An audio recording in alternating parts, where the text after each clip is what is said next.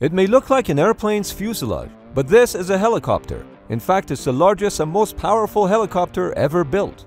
In 1961, the Soviet Mil Helicopter Company was hired to build a helicopter with similar dimensions to an Antonov An-22 heavy transport airplane.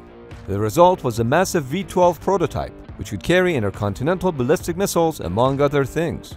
Even though this helicopter with its unusual transverse rotor design had jaw-dropping capabilities, it never made it into production.